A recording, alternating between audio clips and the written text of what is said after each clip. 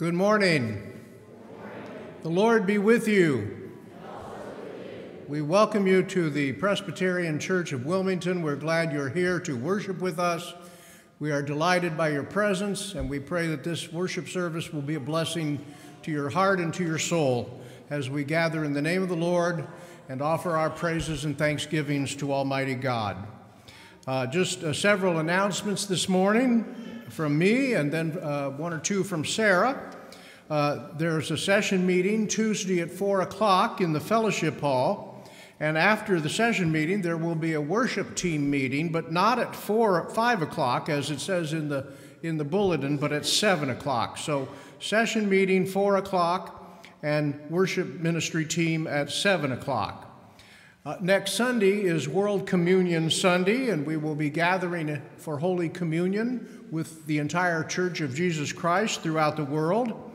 But also next Sunday, I'm going to make a change in our sermons. We've been in the book of Acts for quite a few months, but starting next Sunday, I'm going to be preaching from the book of Job.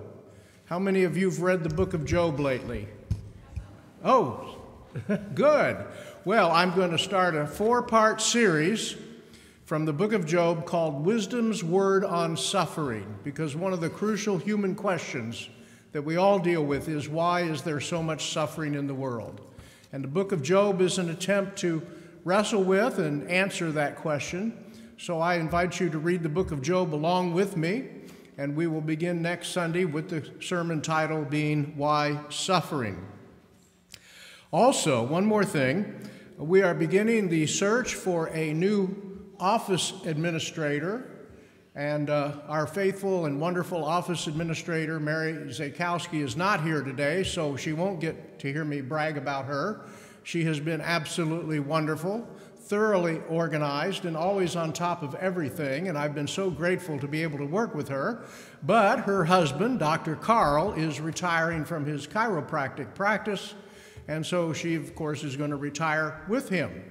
And so we're beginning the search for a new person to serve in our church office.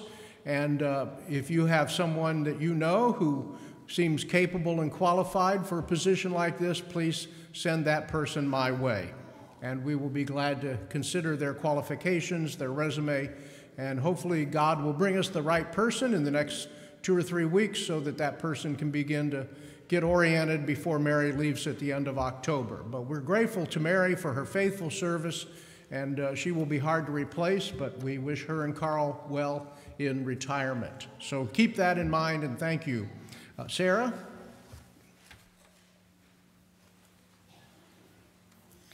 I'm completely ignoring Stan's last announcement. I'm in denial that it's ever happening. We have exciting news. We have a new baby boy born to Patsy's daughter, Nicole. Nicole and Tyler welcomed a boy. For all those girls, Joshua Isaac Stahl was born, and what day? Tuesday morning. And so our prayers of thanksgiving and praise are with them as they welcome this new wonderful, wonderful, exciting baby into their family. And a boy. I think it's just lovely, and he will have a lot of people to help take care of him his whole life. How exciting. Friends, our food drive out in the narthex looks amazing, and there's so much there. Sugar Tree is coming on Wednesday to pick up the donations. So if you have any last-minute donations that you want to bring them in by Wednesday morning to be collected. It looks amazing, and I think that there's so much good to be done by sharing our blessings. Friends, let's stand now as we come to worship the Lord. Stand with me, please.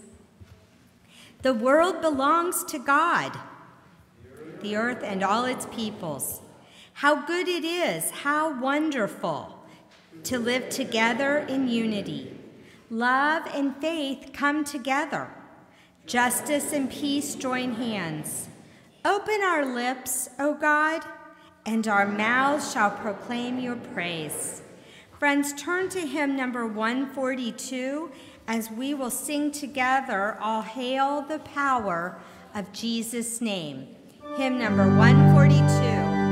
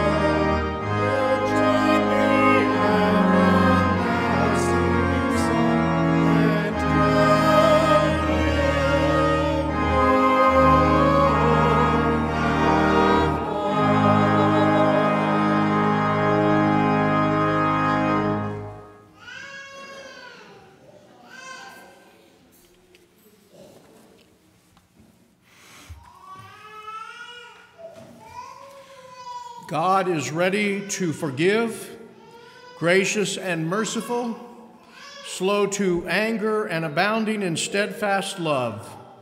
With confidence in God's grace, let us confess our sin before God and one another. Let us pray.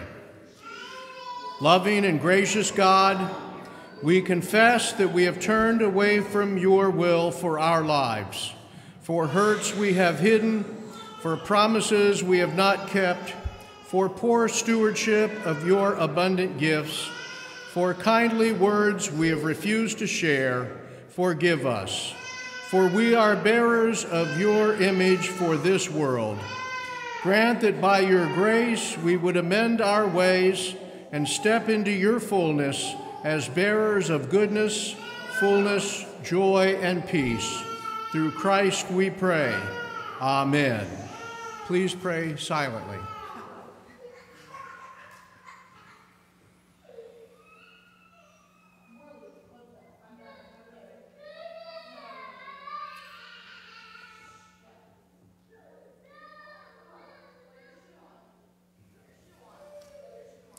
Friends, God made Christ, who knew no sin, to be sin for us, so that we might be made righteous in him.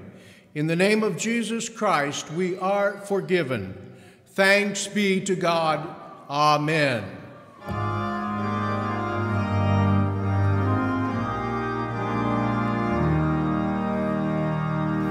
Glory be to the Father, and to the Son, and to the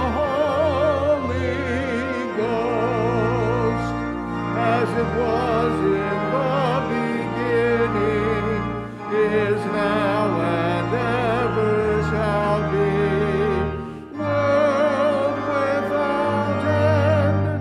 Amen.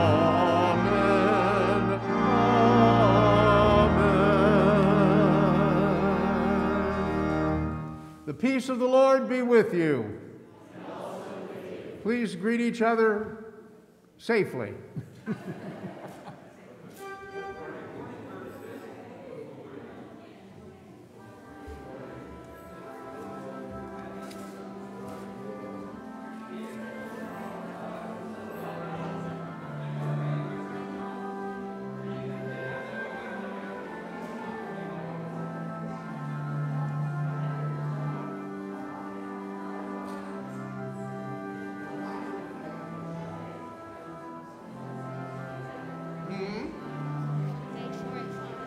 Okay.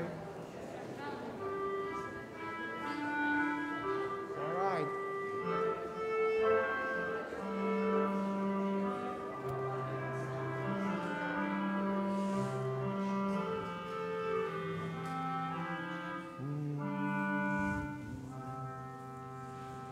Okay. So I was thinking this week about the way we get in arguments with each other, and sometimes those arguments lead to fights. And I started remembering John Rhodes. John Rhodes and I were in 6th grade, and somehow or other he and I got in an argument standing outside waiting to go into our classroom out in the schoolyard. And I don't know what started it, and I don't remember how it came about, but suddenly he and I were wrestling on the ground. We had a little fight. And I don't remember what happened or who broke it up or what the cause was, but I've never forgotten it to this day. Now, fortunately, John Rhodes and I have seen each other at high school reunions since then, and we've been friendly to each other, and he's a great guy, and he was a dentist. He's now a retired dentist. So things turned out all right for him, and I guess they turned out all right for me, but sometimes things can happen, people can exchange words, and they can get into a fight. And so this little book is called Rabbit and Squirrel and a Tale of War and Peace. Have you ever heard of it? No. Is it new to you?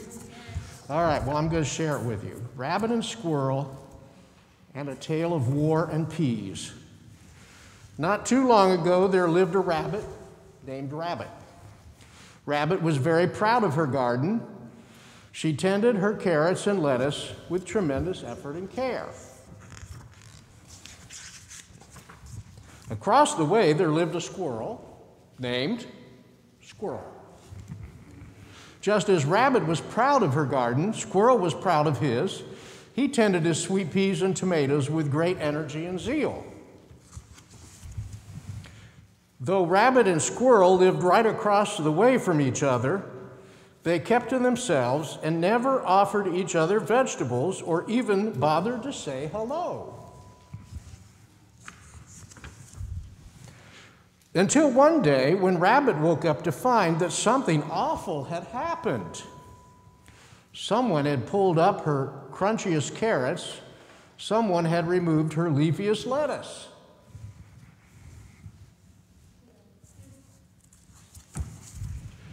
Rabbit had a very good idea who that very bad someone might be, so she hopped over to Squirrel's house and thumped on his door. "Hello," Squirrel said. "You are a pest," shouted Rabbit. "Stay away from my garden, or else." The next day, Squirrel woke up to find that something awful had happened. Someone had snapped off his sweetest sweet peas. Someone had plucked his juiciest ripe tomatoes. Yeah. I guess they didn't realize it wasn't their garden. Okay. Squirrel had a very good idea who that very bad someone might be. He scurried over to Rabbit's house and scratched on her door. "What is it?" asked Rabbit. "You are a pest," shouted Squirrel. "Stay away from my garden or else." Then he threw his rottenest tomato at Rabbit's house and scurried away. I don't think this is going to turn out very good, is it? The next day, Squirrel woke up to find all his beautiful tomatoes plucked away and all of his sweet peas snapped off. "This means war," he shouted, shaking his fist in Rabbit's direction. Later, Rabbit was enjoying a nice big salad, so tasty, she thought, "I should have tried tomatoes and peas sooner." Just then, she heard a horrible rushing sound. It was the sound of water. Look what Squirrel's doing. "You've ruined my garden and my house," cried Rabbit, giving Squirrel a push. "You are my sworn enemy." "Well, you've ruined my garden and you deserved it," said Squirrel, giving Rabbit a push. "You are my sworn enemy." Just as they were thinking of worse things to do to each other, they heard a terrible booming voice from above. "What happened to my garden?" said the gardener. "Your garden?" said Rabbit and Squirrel. "Get out of here, you pests," the gardener shouted, and she waved her pitchfork and stomped the ground with her big green boots. Rabbit and Squirrel hopped and scurried away as fast as they could. "Nasty Squirrel," said Rabbit. "You've ruined everything." Oh, they went into the dark woods. I left out that part. "Nasty Squirrel," said Rabbit. "You've ruined everything." "Mean old Rabbit," said Squirrel. "You've ruined everything." And so it went. Rabbit and Squirrel stayed in the woods and continued to blame each other. One of these days, they'll get tired of fighting. And then hopefully, they'll learn to grow something new. Well, that's, of course, what we hope for the whole human race, isn't it? That we'll get tired of fighting and grow something new. So let's say a prayer together. And please join me in the prayer. And you repeat what I say. Dear God, help us to learn to be at peace and grow a better world for all your children. Amen. Thanks. Now you may go to Sunday school.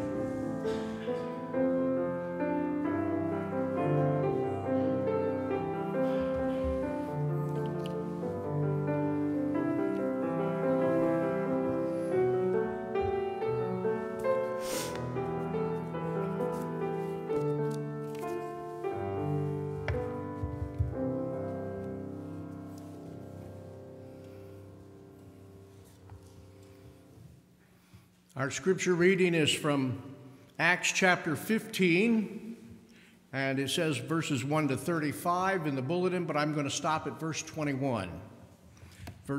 Acts 15, verses 1 through 21. You're, of course, welcome to go on and read through the rest of the chapter, but for our purposes today, verses 1 to 21 will be sufficient. Hear the word of God from the book of Acts. Then certain individuals came down from Judea and were teaching the brothers, "Unless you are circumcised according to the custom of Moses, you cannot be saved." And after Paul and Barnabas had no small dissension and debate with them, Paul and Barnabas and some of the others were appointed to go up to Jerusalem to discuss this question with the apostles and the elders. So they were sent on their way by the church, and as they passed through both Phoenicia and Samaria, they reported the conversion of the Gentiles and brought great joy to all the believers. When they came to Jerusalem, they were welcomed by the church and the apostles and the elders, and they reported all that God had done with them. But some believers who belonged to the sect of the Pharisees stood up and said, "It is necessary for them to be circumcised in order to keep the law of Moses." The apostles and the elders met together to consider this matter. After there had been much debate, Peter stood up and said to them, "My brothers, you know that in the early days God made a choice among you, that I should be the one through whom the Gentiles would hear the message of good news and become believers. And God, who knows the human heart, testified to them by giving them the Holy Spirit, just as he did to us. And in cleansing their hearts by faith, he has made no distinction between them and us. Now, therefore, why are you putting God to the test by placing on the neck of the disciples a yoke that neither our ancestors nor we have been able to bear?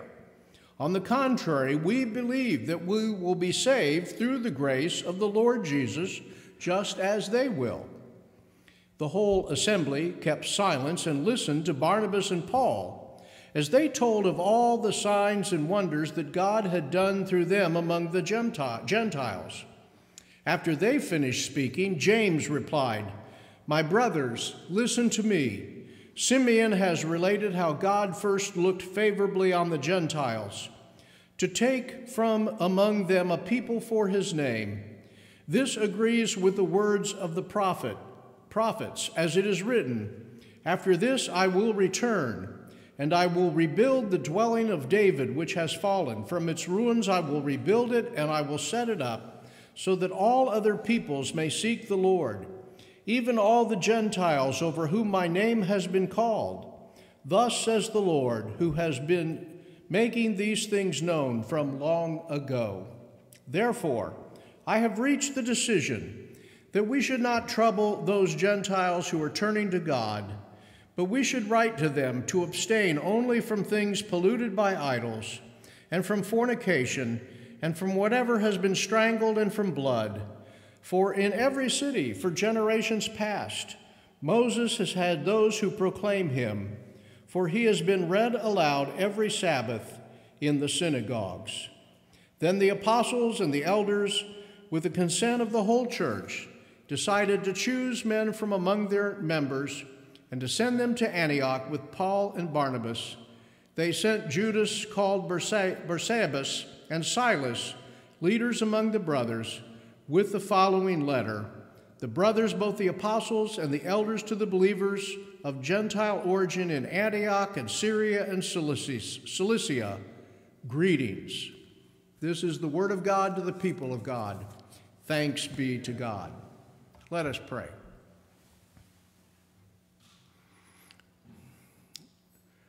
O Lord, silence the voices of confusion, fear, and doubt, that we might hear your still small voice speaking in the depths of our hearts, that we might not be just hearers of the word, but also doers. Let the words of my mouth and the meditations of all of our hearts be acceptable in your sight, O God, our strength and our Redeemer. Amen.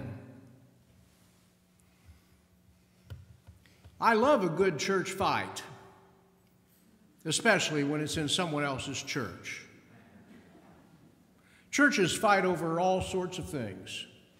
They fight over the property, which hymnal to buy, and whether to have contemporary worship, traditional worship, or a blend of both.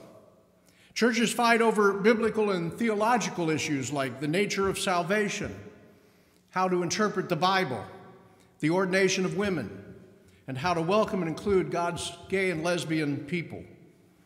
Bill Wilson, director of the Center for Healthy Churches, writes that we are seeing an exponential increase in internal congregational conflict and turmoil. American Christians, he says, are destroying our churches from inside out. It's been coming for years, he says, and the stress of the coronavirus pandemic, the coarsening of public life, the dark side of social media, and the ongoing decline of most church metrics have created a perfect storm of conflict. And so he writes, "I've lost count of the number of people who have told me over the years about the scarring and trauma their local church inflicted upon them as they endured some sort of unholy war. Lately," he says, "these calls and conversations are escalating." So how sad it is when church fights break out, and how sad it is when clergy and laity allow themselves to be unwitting victims of secular politics, ambitious personal agendas, emotional immaturity, and overt power plays. But I'm here to tell you today that church fights are not always bad. It really depends on what you are fighting for. Some fights are worth having, but others are not. As an example of the latter, I read of one church that got into a conflict over pew cushions. That's right, pew cushions. New pew cushions were ordered for the pews in the sanctuary.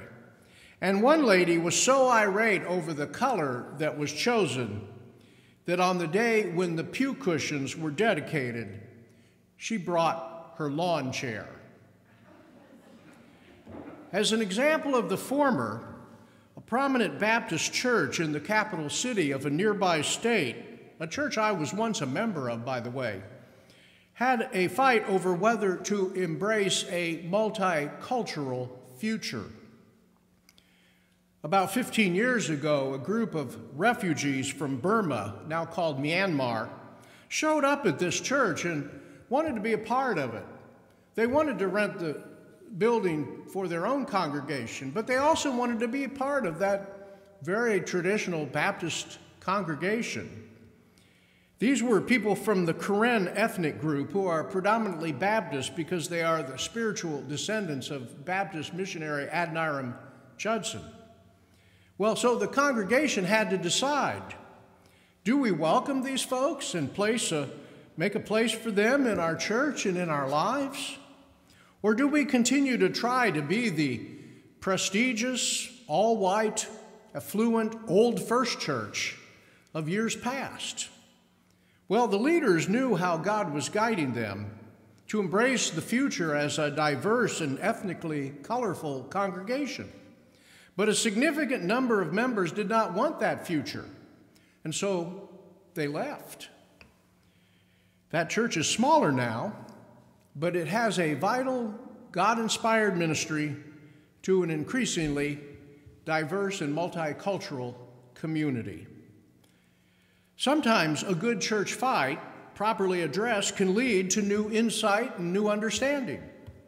A disagreement, honestly and respectfully addressed, can lead to greater clarity, a stronger bond, and a more faithful and fruitful witness. It's always good when people can agree to disagree and still be friends. A helpful guideline often attributed to John Wesley goes like this: in essentials, unity; in non-essentials, liberty; in all things, charity. The church fight that happened in Acts chapter 15 was, in fact, over something essential. It had to do with the nature of salvation. Paul and Barnabas were basking in the success of their mission to the Gentiles, which we heard about last week. In Acts 13 and 14, they traveled through what is now Asia Minor, southern and central Asia Minor, founding churches, having some success, experiencing some persecution, experiencing a misunderstanding in the town of Lystra that we talked about last week. But they had great success, and many new believers came to the Lord. And so at the end of chapter 14, we read that they returned to Antioch in Syria, the church that had originally sent them forth, and they called together the whole congregation to report on how God had opened a door of faith for the Gentiles. But then we come to chapter 15, and a dark cloud appears on the horizon. Some unnamed Judeans had come to Antioch, and it's interesting that Luke doesn't give them a name. He simply calls them certain individuals. In other words, this group doesn't represent the whole. They weren't operating under the auspices of the apostles in Jerusalem, and they were not speaking for the church as a whole, but they were speaking just for themselves. One of the worst forms of ecclesiastical abuse is when a group of individuals feigns to speak for the whole church. This group did not hesitate to share their views. They said, "Unless you are circumcised according to the custom of Moses, you cannot be saved." Now later, Luke tells us that this particular group was of the Pharisee party. This group had heard rumors about what was going on in Antioch, that large numbers of Gentiles were being baptized and welcomed into the fellowship without first being circumcised. Circumcision, as you know, perhaps was first given to Abraham as a sign of the covenant God made with him and his descendants, and it has been the practice for Jewish males down to this day. It's a practice the rest of the world the ancient world, did not look with favor upon. Male circumcision was about as repugnant to first century Greeks and Romans as female circumcision is to most of the civilized world today. But the concern of those who argued for circumcision was not God's covenant with Abraham, but the question of salvation, soteriology, to use the theological term. They said it was necessary for Gentiles coming into the church to first be circumcised and commanded to keep the law of Moses. In other words, they must first become Jewish, then they can be welcomed into the Christian church. It's interesting how in verse 1, circumcision is referred to as a custom, but in verse 5, it's referred to as law. There's a big difference between law and custom. A custom is a norm, a tradition, a practice that is helpful, meaningful, but not necessarily essential. A law is a rule. It's an edict, a non-negotiable. Sometimes the church disagrees over what is custom and sometimes over what is law. If what this group is saying is true, then the grace of God in Christ is not enough for salvation. You have to add to it the law of Moses. Peter, on the other hand, sums up the theology of the early church in verse 11 when he says, "We believe that we are saved by the grace of the Lord Jesus Christ." Period. It's not that the Pharisee party didn't believe in grace. Paul himself had been a Pharisee, and no doubt he was not the only Pharisee who had come to faith in Jesus Christ as Messiah. But these Judeans were so bound up to their own customs that they were confusing non-essentials with essentials. They were making life more difficult, not only for the Gentile Christians, but also for the Holy Spirit. So let's pay close attention to what happens, for there is a good model for conflict resolution to be found in this story. The Antioch church doesn't go rogue. They don't wash their hands of the Jerusalem church and say, we don't need them. They show respect for the apostolic community. They understand that they would never have heard the gospel had it not been for the Jerusalem Christians. And so they don't say, forget Jerusalem, let's just go do our own thing. Instead, they send a delegation up to Jerusalem. They send key leaders along with Paul and Barnabas. And notice that the response when that delegation arrives in Jerusalem, they are warmly welcomed by the apostles and the elders. There's a mutual respect between them. The mother church doesn't say, brother, here comes trouble. They welcome Antioch with open arms as fellow believers in Christ. And then they call the council to order. Apparently, in this community, everyone matters and everybody has a voice. And the whole church now gathers to take time to listen.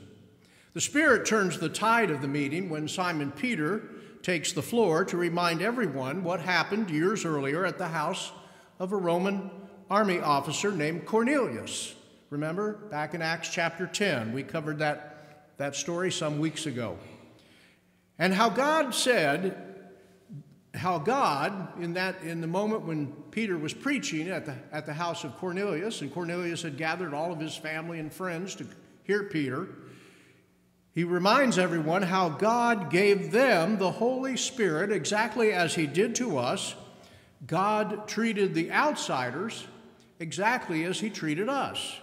And then Peter gets to the heart of the matter in verses 10 and 11, and I'm quoting from Eugene Peterson's The Message. So why are you now trying to out-God God? loading these new believers down with rules that crushed our ancestors and crushed us too. Don't we believe that we are saved because the Master Jesus, amazingly and out of sheer generosity, moved to save us just as he did those from beyond our nation? So what are we arguing about? That's really the important question, isn't it? In the middle of any conflict, what are we arguing about? Sometimes what seems to be the argument isn't really the argument. The issue on the surface isn't really the issue. Something deeper is going on. It's difficult, isn't it, to let God be God. How it can be hard to trust grace and to trust the spark of the divine within each one of us. One of the key things we see here is a high level of trust. Trust in each other, trust in the leaders, and above all, trust in God's guidance. And that meant a willingness to listen. And so they listened to Barnabas and Paul. They listened to Peter. And as we'll see in a moment, they will listen to James. And when trust breaks down, when Christians view each other with suspicion, when church members impugn each other's motives, when they engage in political maneuvering or take to Twitter to attack each other, well, that's when resolving conflicts becomes all the more difficult, if not downright impossible. And so, as Bill Wilson writes, the next time you are tempted to turn on a Christian brother or sister and employ the tactics of secular politics or social media trolls, remember that Jesus has a higher calling for the church that bears his name.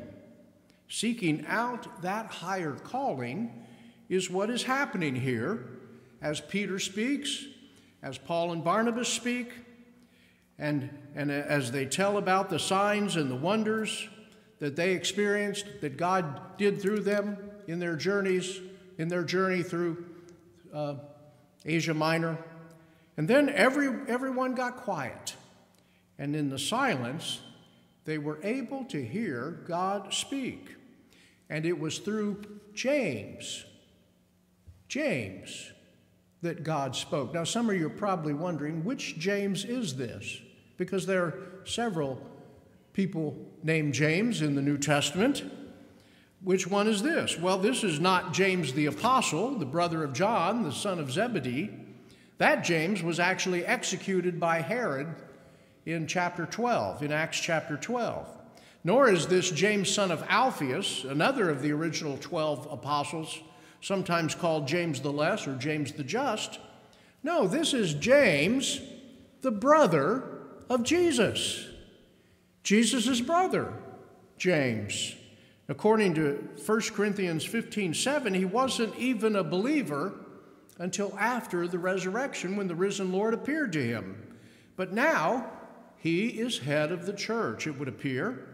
And so after listening to the other voices, listening to the testimony of Peter, the testimony of Paul and Barnabas, James now speaks with a divinely given authority.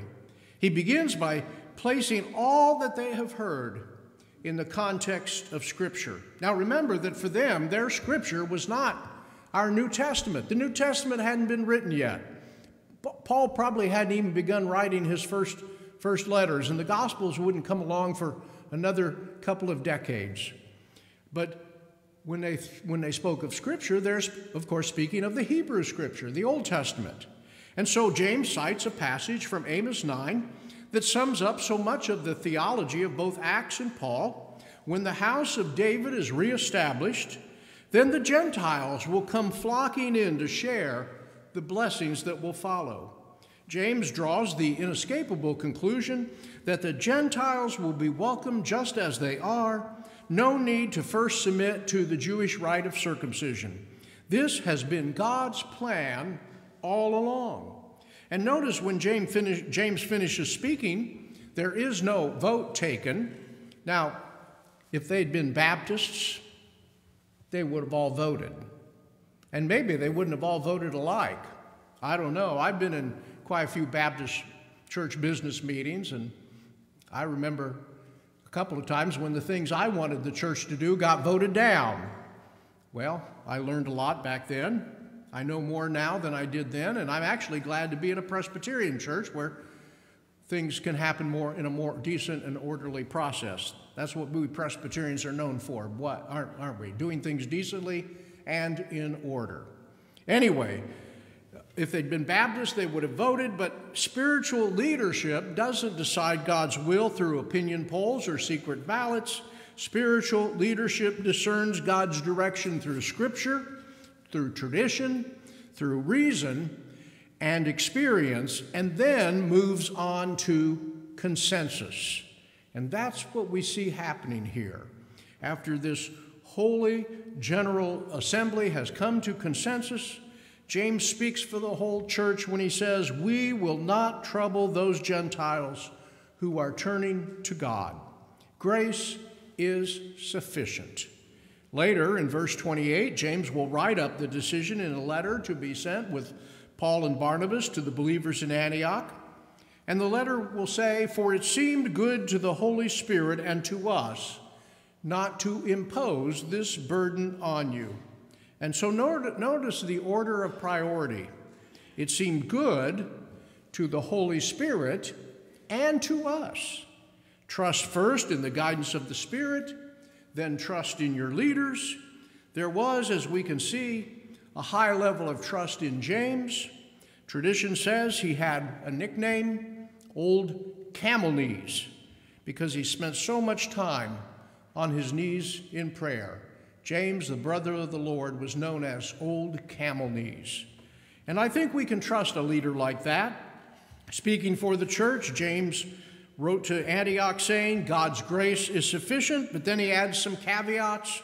Please abstain from eating meat sacrificed to idols, from unkosher foods, and from fornication and immorality. In other words, please respect the scruples of the tradition. Don't abuse your freedom by intentionally offending others, lest you look more like a pagan than a disciple. So they send the letter with representatives from Jerusalem to encourage them, and there was unity and there was joy both in Antioch and in Jerusalem. So one of the important lessons of this story is not to be afraid of conflict. Conflict is inevitable in any human institution. Conflict occurs in marriage, in families, in the workplace, in the classroom, in all levels of government, and in the local church. Conflict is a normal part of life. When conflict happens in churches, it can be an opportunity to learn something new about God and about ourselves. It may signify that people are out of touch with each other or with the group, or that there is an injustice or structural problem within the community that needs to be changed. The best way to respond to conflict is, first of all, not to be afraid of it, and second, to come together, listen to each other, look for the people in our midst who are wise and who are in tune with the Holy Spirit, and then prayerfully seek consensus on the best way forward.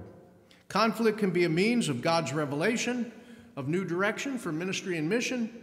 A disagreement handled well can actually help to inoculate the church against bigger problems in the future. If a church really is acting like the family of God that we are supposed to be, we will have all the ups and downs that every family will. We will work together, laugh together, cry together, and occasionally disagree, but we will always be family, so we can always disagree without being disagreeable. Not just in this life, but as the church, we will be family for eternity, so we might as well learn how to get along here and now. So sisters and brothers, let this congregation, the Presbyterian Church of Wilmington, learn how to fight in ways that are positive, that help bring healing, that maintain the unity of the Spirit in the bond of peace, and that advance the ministry and mission of the Church of Jesus Christ. Learning how to listen to each other, honoring the presence of the Spirit in each other, being willing to compromise with each other, and together seeking the mind of Christ. These are the keys to never wasting a good church fight. Inherent in every conflict is the opportunity to embody more fully what it means to be the body of Christ in the world. So let us resolve to go forward together in love, trusting each other and the presence of God's Spirit within us and among us, so that we can live out the true meaning of the new commandment that Jesus gave to his followers: love one another as I have loved you. By this everyone will know that you are my disciples, if you have love one for another. So may it be. Thanks be to God. Let us pray. O Lord, help us as your church in this place to be able to live together, laugh together, share together, love together, and when conflicts arise, listen to each other and seek the mind of Christ, our Lord and Savior, in whose name we pray. Amen. Please rise as you are able, and let us affirm our faith as we say together the words of the Apostles' Creed. Let us say what we believe. I believe in God, the Father Almighty, creator of heaven and earth. I believe in Jesus Christ, his only Son, our Lord, who was conceived by the Holy Spirit, born of the Virgin Mary, suffered under Pontius Pilate, was crucified, died, and was buried. He descended to the dead. On the third day he rose again. He ascended into heaven, is seated at the right hand of the Father, and will come again to judge the living and the dead. I believe in the Holy Spirit, the Holy Catholic Church, the communion of saints, the forgiveness of sins, the resurrection of the body, and the life everlasting. Amen. You may be seated.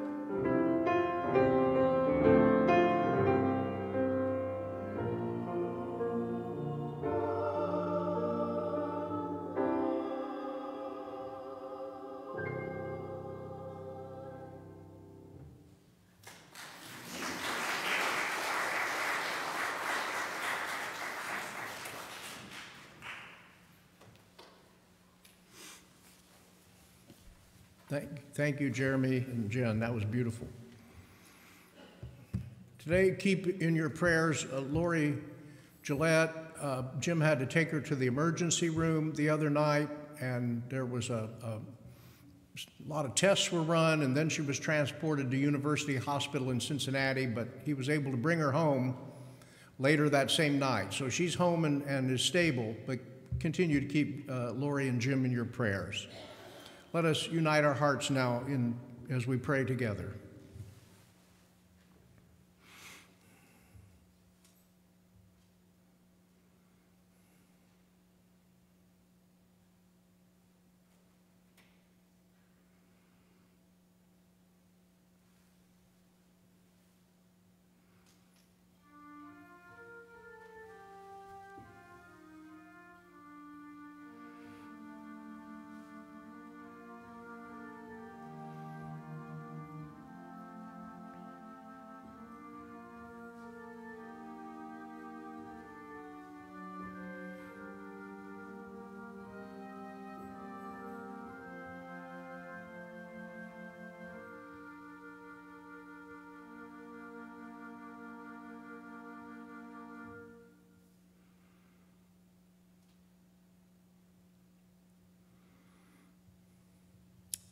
God of mercy, God of love, you have called us to live in communion with all of your created world. Yet too often we have treated your world as our own private garbage dump. We have poisoned water, air, and soil without regard to the needs of future generations. We thoughtlessly wasted the precious resources you bequeathed to us. And we've not appreciated the rich diversity both of creation and of the people who populate this world. So forgive our laziness and selfishness, our thoughtless waste of the gifts both of people and of nature. Help us to work for the conservation of this planet's abundant beauty and the natural resources that are so crucial to life of fullness and contentment. Help us to hear your voice that calls us to unity of purpose and action, to care for the vulnerable in our midst, to welcome the stranger and to look out for our neighbors.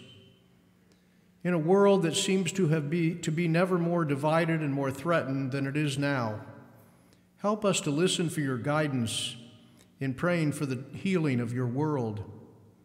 Today we pray for the people of Germany as they go to the polls to choose a new chancellor to succeed Angela Merkel. We thank you for her steady leadership over 16 years through many crises. We pray for the people of La Palma in the Canary Islands, whose lives have been uprooted and homes and communities destroyed by the eruption of the Cumbre Vieja volcano.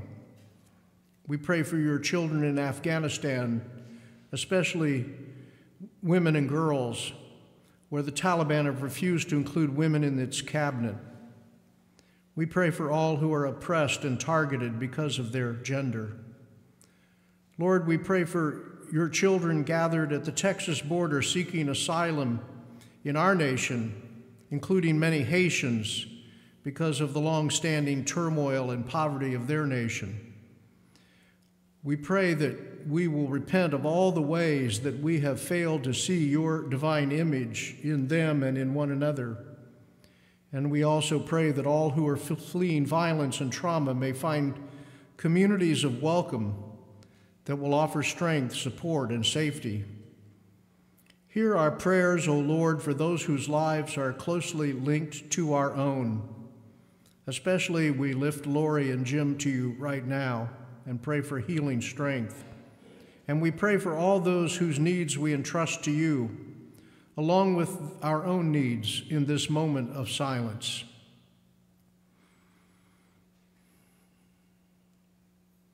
Grant, O Lord, that our ministries as a congregation may be anchored in your love of justice and peace, and may all who serve grow in grace and in love for you, as we commend ourselves to your care and guidance, uniting hearts and voices to pray as Jesus taught, Our Father, who art in heaven, hallowed be thy name. Thy kingdom come, thy will be done, on earth as it is in heaven. Give us this day our daily bread, and forgive us our debts, as we forgive our debtors. And lead us not into temptation, but deliver us from evil. For thine is the kingdom, and the power, and the glory forever. Amen. Our closing hymn is number 485, To God Be the Glory.